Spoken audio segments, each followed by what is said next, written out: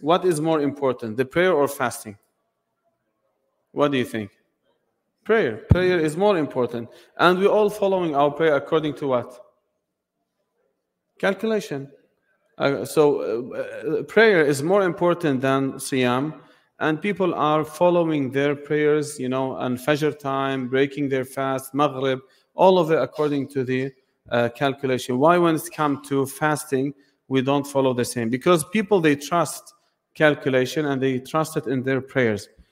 So a lot of ulama like Tajuddin al-Subki, Ibn Daqiq al-Eid, he mentioned this, but he didn't adopted the opinion of calculation. Even, very old scholars, they go to the calculation.